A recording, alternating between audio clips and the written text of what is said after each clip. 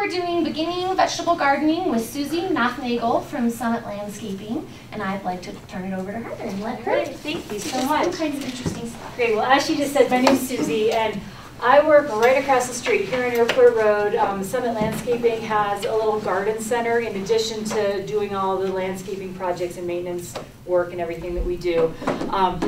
The point of this is not as a promotional thing, and so I'm going to try to leave us out of it, other than there are times I'm going to be mentioning products that we carry that you might be interested in, and just letting you know a lot of the timing of things and when things are going to come in. But you guys can shop anywhere you want. This isn't just about Summit Landscaping.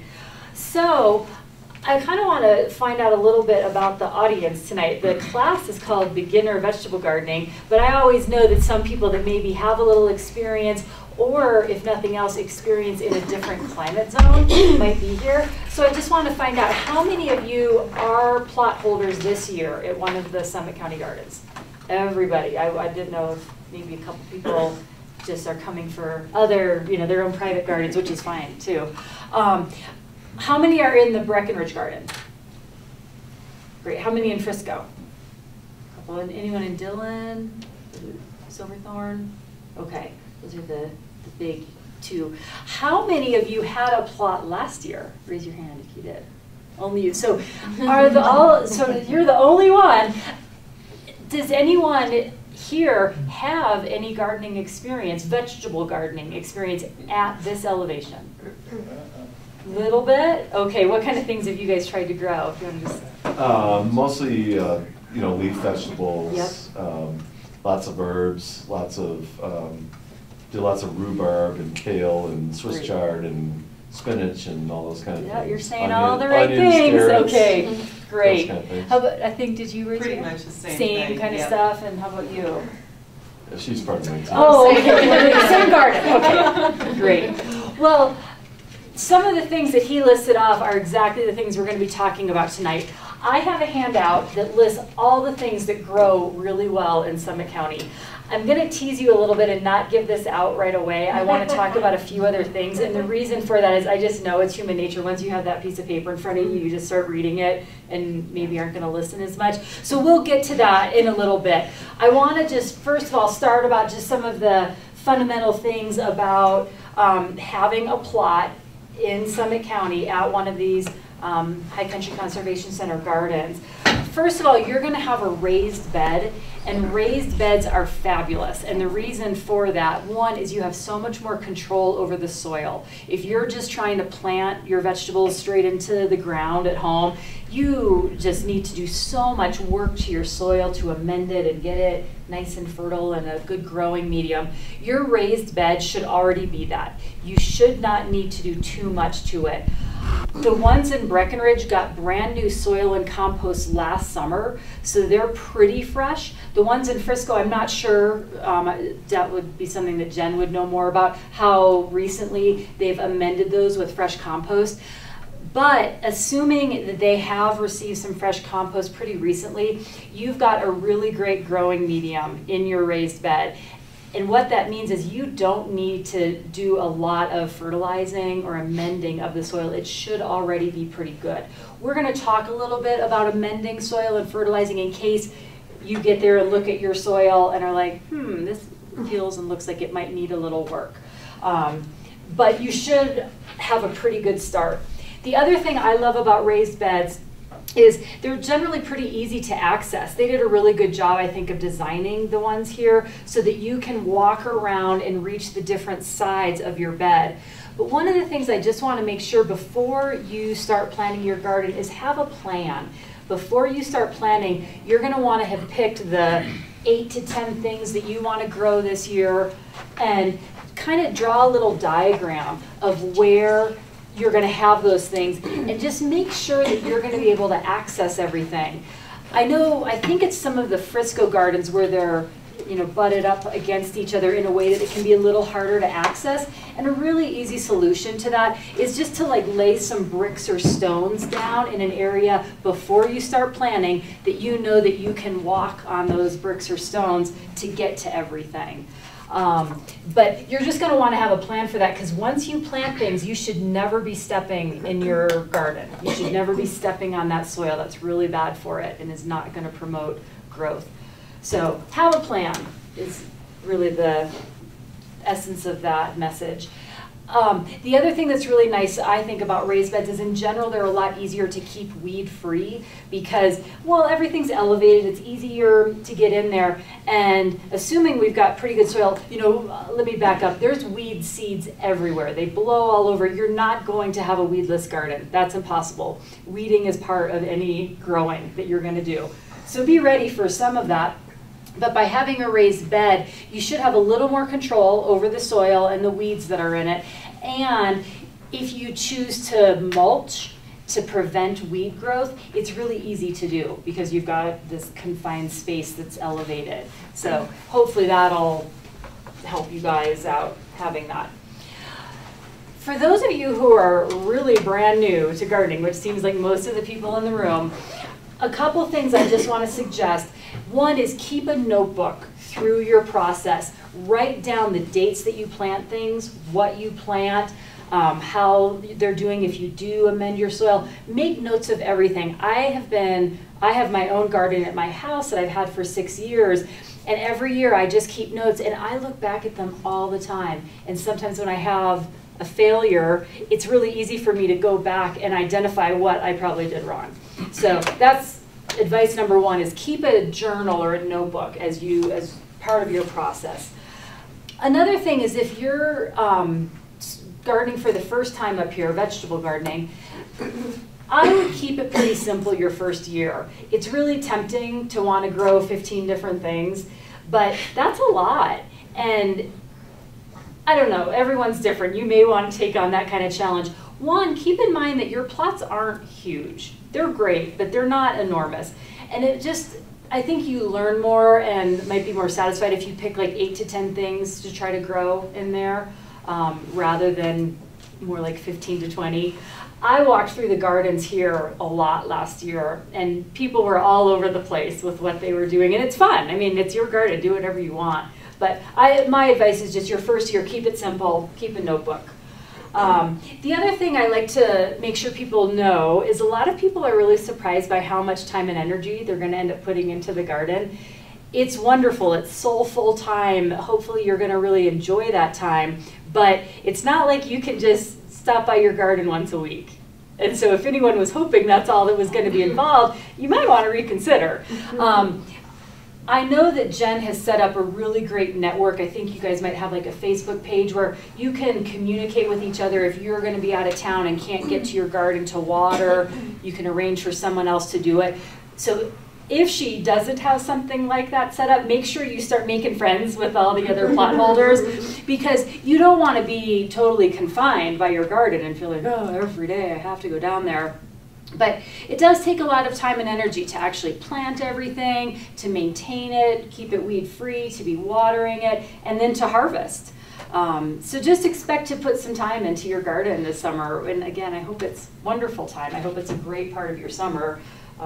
And if everything goes well, you will be getting the fruits of your labor, which is really nice. And then the other thing that's so cool about having a garden in a plot here is that you get to have your own little experience, and then you get to observe the experience of everyone around you. So take advantage of that. If your garden isn't doing that well, start talking to the other gardeners that are having a successful year. What did you plant? Did you amend the soil? What did you might have done differently? So you're constantly learning. So, okay. I'm about to hand out the sheets. The thing I do want to explain before I hand them out is you're going to see on here, it talks about the planting method for everything. And it's going to say either direct seed, transplant, or like from bulbs or sets. Most of the things on here you can do from direct seed. And what that means is you're going to buy a pack of seeds like this, and take all these little seeds and put them in your soil, and things will start growing directly. That's the least expensive way to do it, and in my experience of 6 years of vegetable gardening in Summit County, it's actually the most successful way to grow most things. So if one of the choices is to do it by direct seed. That's what I recommend. There are some things that it'll say they recommend doing a transplant, and what that means is you're going to go to one of the garden centers and buy little starters. What all that is someone else in a greenhouse is already growing the little zucchinis for you, or whatever it is that you wanted to grow. They've already started growing, giving you a big head start. Those are the kinds of things that have a longer growing season. We have a pretty short growing season up here. And so a lot of the things you're going to be growing are the kind of things that only have like a 50 or 60 day growing season. But if you wanted to try things with a longer growing season, hopefully someone's already started them for you right now, and you're going to be planting them here in another month or so. And then that's when they become your own. So for example, at our garden center, we sell tons of vegetable starters. And for some people, it's just easier. You know, it's more of the instant gratification. There you got your plant. So, but it'll advise you about that. And then there's a few things, and it's mostly like the onions that you're going to actually buy in sets. And what that means is it's actually like a little onion bulb. Onions do great up here, and they're like the green onions, the kind with the long tails, and you can eat the whole thing. But you need to buy the onion sets. If you try to start onion from seed up here, we don't have a long enough growing season for most people. I mean, maybe some people have had success with them, but I sure have not. But buying them from sets does a great job. Now we can look at this list. Is something that myself and Jen Santry collaborated on, and I want to give you a quick history of this. See, I can already tell everyone's reading. That's why I waited. We put this together last year, distributed it to all the plot holders, and then what we did was at the end of the season, Jen collected information from all the plot holders about their successes and failures, and based on that, we updated this. So this is actually an ongoing thing that we'll continue to do. There were a few things we just omitted. We were like, wow, all 10 people that tried to grow this one vegetable, it didn't work. Let's just take it off our list. That clearly is not something that thrives in Summit County. Now, granted, there's going to be times when, like, okay, it's super easy to grow lettuce up here, and someone might not have had a successful lettuce season, and it's not because lettuce doesn't grow well up here. It's because maybe their soil wasn't good, or they didn't water it for 2 weeks, or something else happened. So anyway, I just wanted to give you the history of how we've been working on this, and we will continue to update this. So it's also a good call to all of you at the end of your season to give us that feedback. Jen will provide you with the form, because it really helps everybody then to grow more successfully. On this first page, you'll see it's all the different vegetables and greens. And where it says degree of difficulty, it all says easy. So hopefully you like some of these vegetables that are on here, and you will agree at the end of the season that it was easy to grow those things. You'll notice that we have great success up here with all the leafy greens. If you like lettuces and spinach and arugula and kale and chard, you're psyched. You're going to have a great summer. I have had wonderful luck with sugar snap peas and snow peas. Those are one, and I don't think it says on here, you're going to want to have something for them to trellis on. And there were a lot of creative things going on last year, and I know Jen was trying to set some limits on what's allowed and what's not. But just be aware that if you're going to plant most kinds of snap peas, they need some kind of trellis. You can get like the round metal, almost like tomato planter kinds of things, or you could put in some, I use chicken wire at home, but make sure you check in with Jen's rules about what's allowed and what's not for that. Okay, so look where it says onion. It says transplant bulbs or onion sets. Again, you're going to want to go to one of the garden centers and buy these onion sets. And it'll have the instructions for how to plant them. It's very easy, but if you like onions, they do really great up here.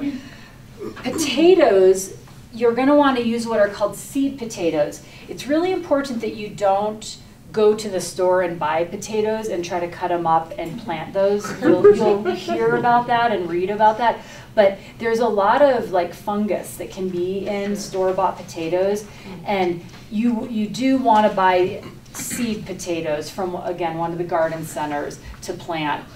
Potatoes are an interesting one because they grow great up here, but you may want to decide how much you love potatoes and how much of your plot you want to use for them, because they'll take up a lot of room. Potatoes that grow really interesting. Like, I would almost say if you want to grow potatoes, just get some kind of pot or something at home and grow them there. Like, don't waste your plot space on potatoes because they grow so well. And again, when you buy your seed potatoes, it'll have the directions.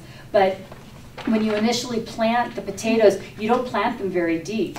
And the vines start growing up, and then you keep mounding more dirt on them, and the vines just keep growing and growing, and they mound. And then near the end of the season, those vines will start to turn yellow, and that's when you know your potatoes are ready. And if you have them in a pot, you can just turn the pot over and pick out all these potatoes. And so it's like one big fun harvest. You can harvest them more incrementally through the season, but that's how a lot of people do it. So I personally feel like potatoes may be not the best choice to put in your plot, but I would grow them. So think about how you want to do it. Shallots, you can get the little bulbs, just like the onion sets. I know we're going to be carrying those this year. So if you turn to the second page, the lower half of the second page is all about herbs and edible flowers. You'll notice, as she just brought up, that a lot of these herbs recommend, they say direct seed or transplant. Some herbs have a pretty long growing season. So that's something you're gonna, I've had, like cilantro to me grows like a weed up here from seed. So that's one that I would just do from seed. But like, to me, like oregano and some of these other ones, I would buy a transplant. Okay. Yeah. So, and I know that at Summit Landscaping and at some of the other garden centers, we buy organic herb transplants, and they're not that expensive. I think they're very good value for, you buy the little transplant, and by the end of the summer you have this huge herb. And the great thing about herbs is then you can bring them inside. You can just, if you have them in your garden here, when it starts to get cold, put them in a pot, put them on your windowsill at home, and you can keep eating off of them. I'm still using my oregano, my tarragon, and my sage from last summer. Some of the other ones have died off over the winter, but those are still going strong. So, and chives, oh man, those go crazy. Now, when you say like 7 or 8 in your whole plot, is that inclusive of herbs as well, or herbs like a smaller area? Yeah, I would. You could do like one section of your garden be all herbs would probably be. Yeah, so I wouldn't limit yourself that much. Yeah. Which the question that she just asked actually made me think of something else I wanted to talk about a little bit. A lot of us have this sort of old-fashioned notion that when you're planting in a plot, everything should be in lines. And the reason a lot of us think that way is because we think of farmers that have these huge, thousands of acres fields, and they're worried about having room for people to walk and machinery to go through. When you're planting in a small plot, try to get rid of that whole notion of planting in rows. Some people are orderly and really need that symmetry, and that's fine. But that's not actually the best way to utilize the limited space that you have in your plot. There's some information, and I bet if you just started doing some Google searches about like square foot gardening, that talk about the ways to best utilize a small plot, like what you guys are gonna have. For example, if you're gonna grow lettuce, I would take an area, yay big, what is that, 24 by 24, and almost just take your lettuce seeds and just sprinkle them everywhere, because that whole area can probably support lettuce, and then you've just got this one big part of your plot that's all salad. And you can just go, cut that, and the lettuce, when the lettuce grows, if you keep about 1/3 of the length left in the ground at all times, it'll keep growing, so you'll get multiple harvests. You don't want to pull your lettuce out ever. You're cutting, but leave enough, leave like 1/3 of the growth so that it'll just keep growing. What kind grows best? Almost any of the lettuces are going to do great, with the exception of iceberg.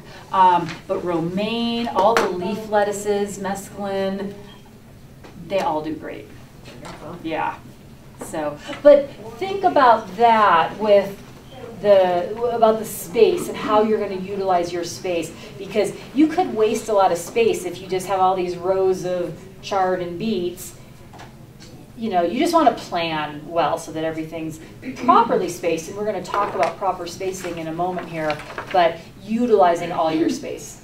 When you harvest the lettuce, do you have to cut it with scissors, or can you tear it? I cut it with scissors. Okay. To me, that's the easiest. Yeah. Yep. Okay. I've got all these things I want to talk about, and I'm trying to decide the best order. Okay, I've got a few seed packets, and part of why I'm going to pass these out is if, you know, just pass them around, and I mostly want people to be looking at some of the information. So just grab one and pass them around. One of the first things you'll notice, yep. Can I interrupt you? Yeah. Go back to the list really quick. I wanted to know if you've had any success with tomatoes. Okay, I'll go right to your question while we're distributing the seeds, because that's a great question. If you look at the top of the second page, it says warm season vegetables. And the ones we've got listed are basil, tomatillo, tomatoes, and zucchini. And then if you just continue across the top of that page where it says must be kept above 50 degrees. The bummer about tomatoes and all of these things, and this holds true as well for peppers, a lot of the fun stuff we wish we could grow. If you're not keeping them above 50 degrees, they do not do well. And in fact, tomatoes just basically die. 50 degrees is not very realistic for Summit County. We do have, we're lucky when we have a big string of nights where it stays above 50, but it's not a long growing season. So I personally, if you want to try to grow a tomato, there are some methods that you can use. One, if you have a greenhouse, of course. Try it inside your house. I grew a tomato just in a pot on my windowsill last year, and I had a pretty big pot, and it did great. But it was inside my house. At all times. Yeah. Well, you could put it out during the day if you want to be really involved with your plants and don't mind putting it out in the day and bringing it in at night, but you just don't want it to be getting below 50. So my patio only gets afternoon sun. Okay. Would that be enough? Mm-mm. You're going to want tomatoes like a lot of sun. Okay. Yeah. So, I mean, one thing I always tell people is if you want to try something, try it. I'm wrong all the time. Maybe I'm wrong about this, you know. And one nice thing is a lot of times, a lot of these things aren't a huge investment. You can buy a little tomato starter for $2 and be like, hey, I'm going to check and see if this works this year. You know, it's not a huge investment. But I think most people that don't have a greenhouse living in Summit County consider trying to grow tomatoes maybe kind of a hobby, like you'll get 2 or 3 tomatoes, but not actual productive crop. So, how often do you water? A lot, of course, is going to depend on the weather. A really typical weather pattern in Summit County is we tend to have a very dry, hot June, and then the monsoonal flow comes in July and August, and we tend to get almost daily rain. So once that starts happening, hopefully you'll never have to water. But in June, when things are starting, it doesn't necessarily have to be daily, especially if you use some kind of mulch to hold in moisture. And what I mean by that is a lot of people will use like a weed-free straw, and after they've planted all their seeds, they'll put the straw all over their bed, and that helps hold in moisture. And then you can get away with less frequent watering. A lot of these things really like water, and I'll admit it. You can get away with only watering every 3 days, but your garden may thrive more if it gets more water than that. So it's pretty frequent. Starting date. Okay, oh, that's a great question.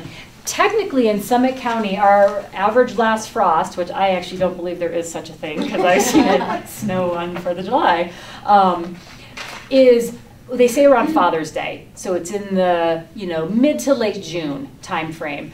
Now that's not to say you couldn't start planting a little sooner.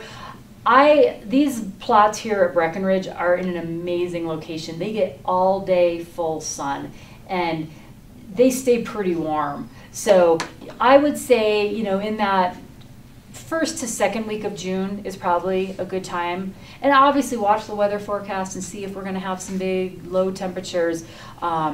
Really once you get your seeds in, you want the soil temperature to have already warmed up enough, and that's about the time when that's generally happening. And then as the seeds are germinating, you just don't want them to have a big frost, or that's when they're going to be really delicate and they're not hardened off to the cold temperatures yet. And so that's when you're going to need a little more, just warm. That was my next question about frost and use of plastic. Yep. Now, this might be a good question for you. Did you use your plastic covering? What did you feel about it?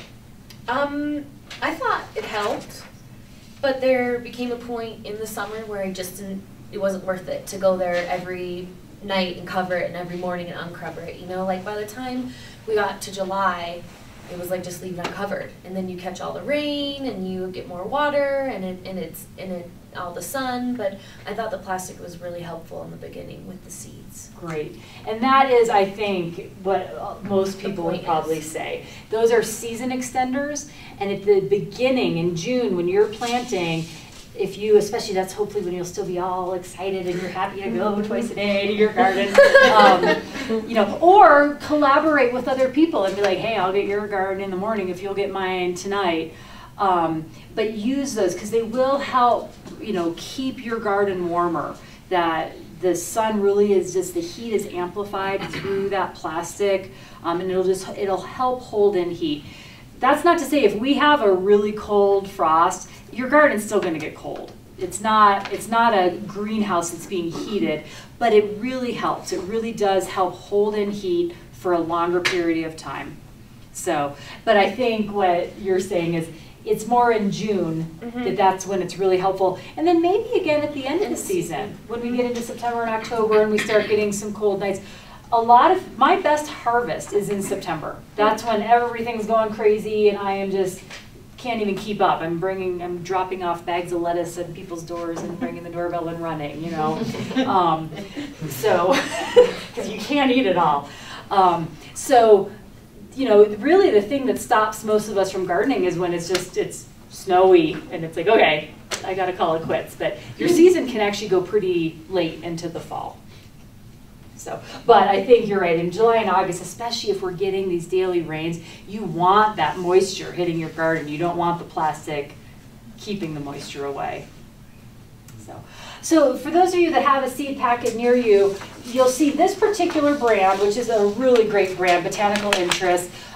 We only carry non-GMO organic seeds, and that I know that you guys are required to garden organically. I'm not sure if it extends to the seeds you plant, but to me it's a great idea. You don't pay that much more money to get a really high quality seed.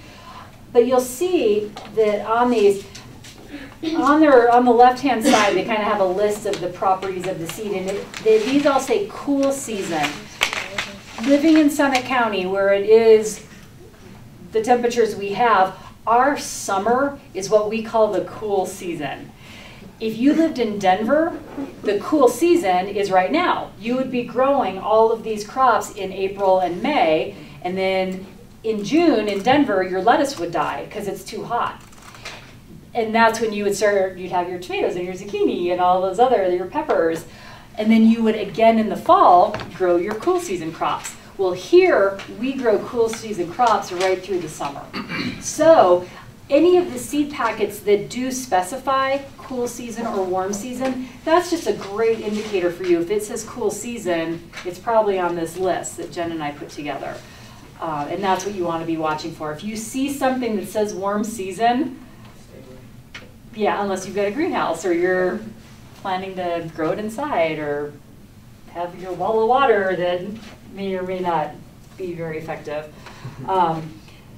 Okay, and then the other great thing about these is if you flip it over, it's got all the information about how to plant. And then the other cool thing, and I actually don't want you to open these up, but the Botanical Interest seeds, when you open up this package, it has even more thorough information printed on the inside of the package. They do a really good job. But when you look at the back of these packets, you'll see information about seed depth and seed spacing.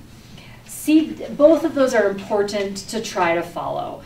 Seed depth, I think one of the biggest ways that people have a failure in their garden is by actually planting things too deep. We tend to want to like stick your finger in and that seed is in there 2 inches deep, and it's actually probably not going to germinate. But read what it says about your seed, and any seed packages you buy should have this information. But a lot of the lettuce seeds germinate best at like 1/8 of an inch below the soil surface, which really means like when I plant my lettuce, I sprinkle out all the lettuce seeds and then I just lightly rake it in and then water it. Get it packed down in there. But you don't want these things buried very deep. So you need to avoid that temptation to stick your finger in 2 inches deep and get your seed way in there. They're actually going to do best near the surface. But again, it depends on the vegetable. So just make sure you follow those instructions. Seed spacing is how far apart those things should be from each other. And the main thing that happens if you start planting things too close together is they start crowding each other out and they actually don't grow as well. A hard thing to plant, although it's a very successful crop up here, are carrots.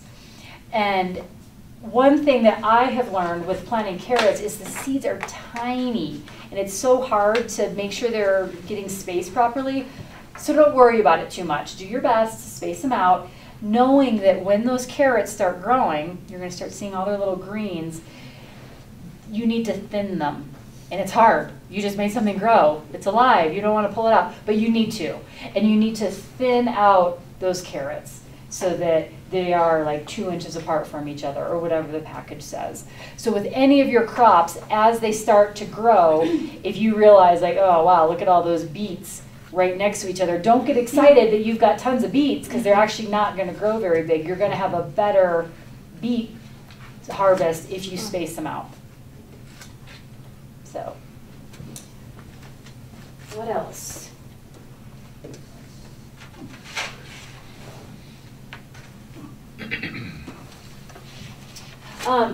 Back to your question about watering, my personal preference is always to water in the morning. I think that's the best time. I know that's not always going to fit into everyone's schedule, and that's okay. But I do think it's nice to start the day with your garden wet, and so when it gets hot and sunny, it's healthy and it's not getting all dried out. How much is too much? That is a great question. How much is too much?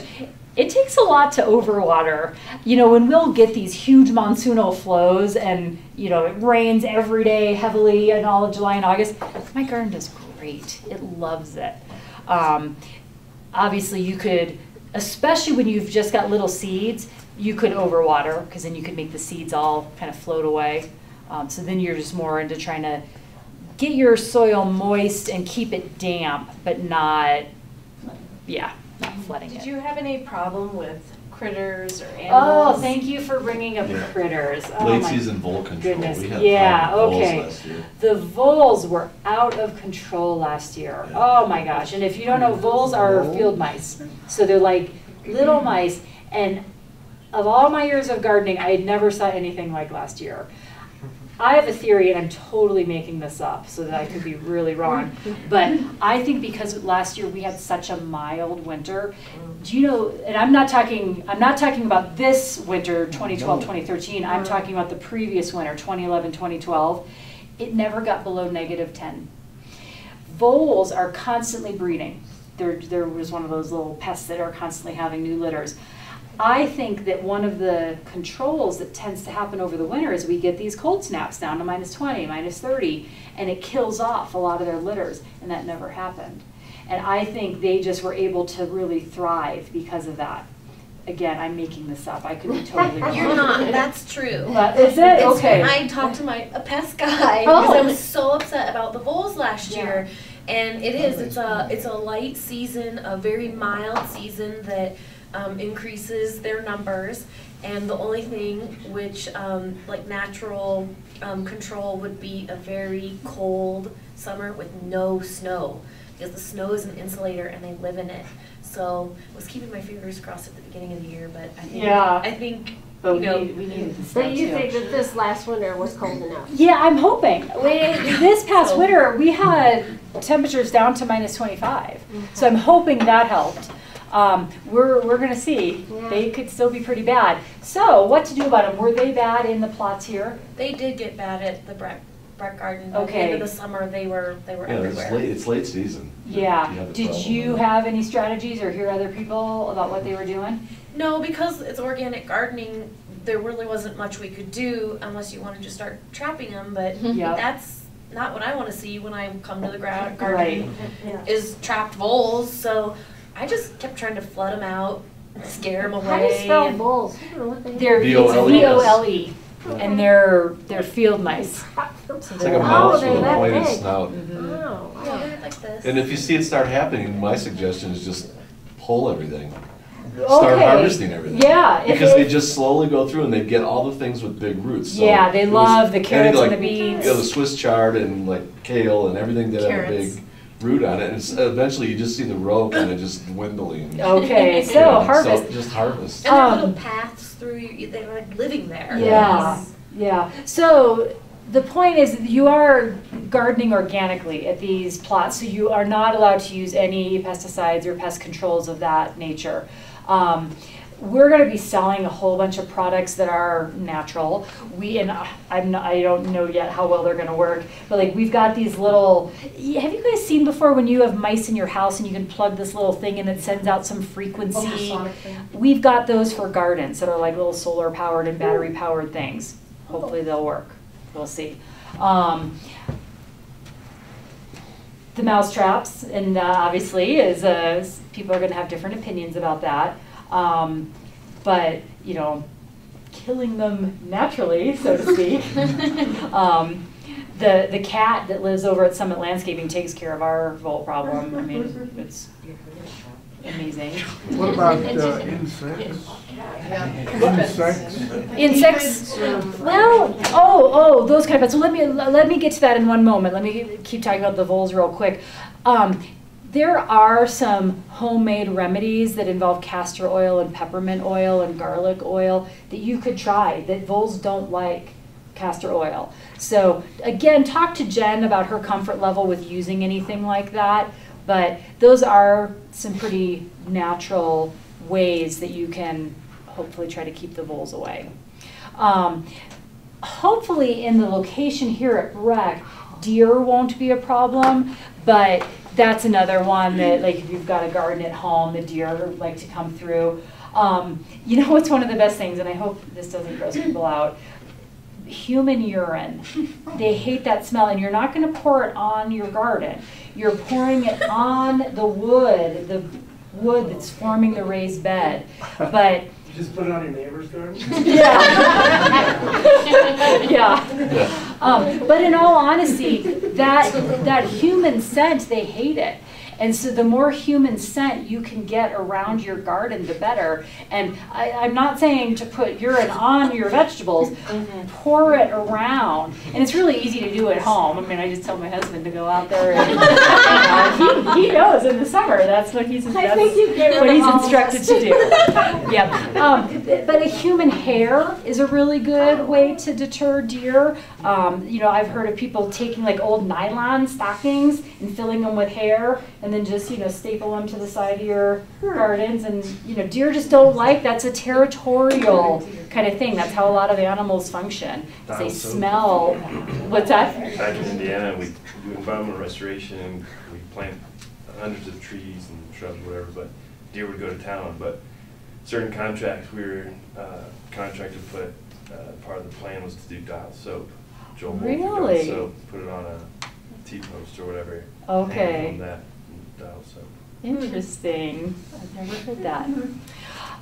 So anyway, but again, hopefully at these gardens, We didn't have any yeah, deer I problems would. last year, but I think people are afraid that they just haven't found us yet. Okay, so that We'll could see, change. and so hopefully the fence will help if that changes. Yeah, is that going to happen this season? Hopefully, yes. Okay, great. Yeah, I mean, the fence helps a lot. Okay, so then the next question was about bugs and those kind of pests. Aphids. Aphids love like kale. They love a lot of those. I've never had problems with lettuce, but they love kale. That's a big one. So again, there are some really good natural homemade things that you can do for aphids.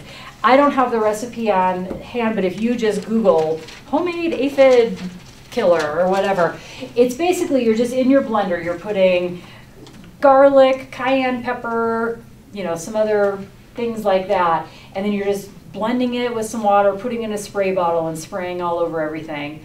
And that works a lot. Another great thing to do with aphids is if these garden hoses, if you've got a jet, just knocking them off of things kills them and makes them kind of lose their gumption. So that's a really good way to do it. And then you can also use like Dr. Bronner's soap and make a liquid soap product to put on things. So there's a lot of different techniques for aphids that are really natural.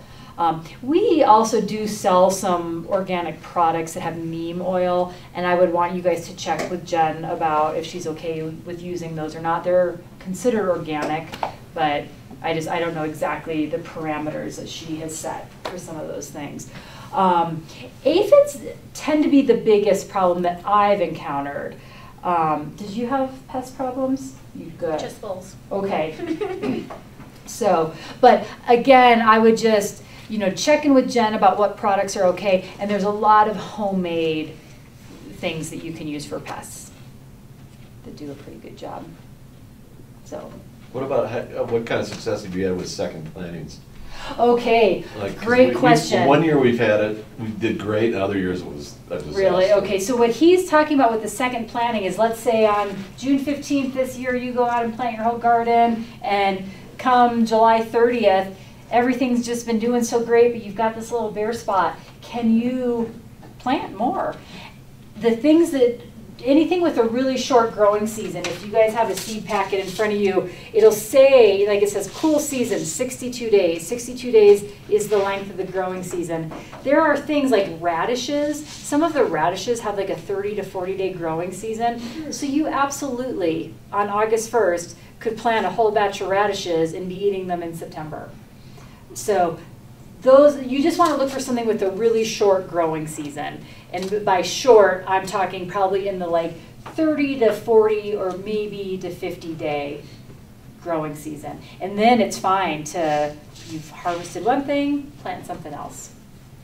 With like lettuce, do you plant every 3 weeks? Do you just add more seeds in your garden? Or? Yeah, and that's called succession planting, and that's another thing people do all the time is just plant some on June 15th and plant another batch on June 30th and another batch on July 15th, and that way you just always have fresh things growing. I mean, I think a lot of the greens taste best when they're little anyway, and so just to be constantly having new fresh greens is kind of nice. Okay, Thank well, you. good luck, you guys.